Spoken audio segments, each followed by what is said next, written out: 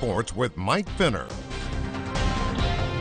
Welcome on in. It's time for sports. Playing only a pair of three-game series all season. This was one of them. Erie in search of a bounce-back Saturday night on the road after being walked off 4-2 Friday night in the return from the All-Star break. Gabe Alvarez, SeaWolves going with Marcus Solback on the mound in the start. This was a wild one. Top of the first, no score. Erie gets on the board in a hurry.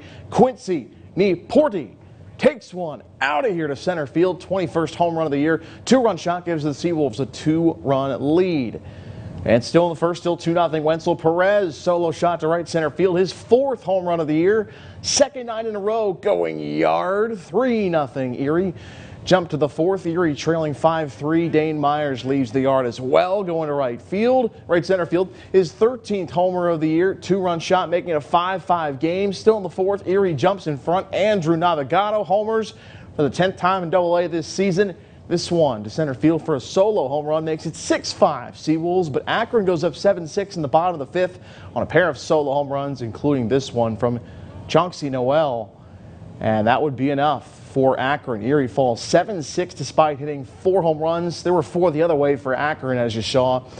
And a series finale Sunday at 2:05 p.m. as the SeaWolves fall in this one, losing the 3-game series. They'll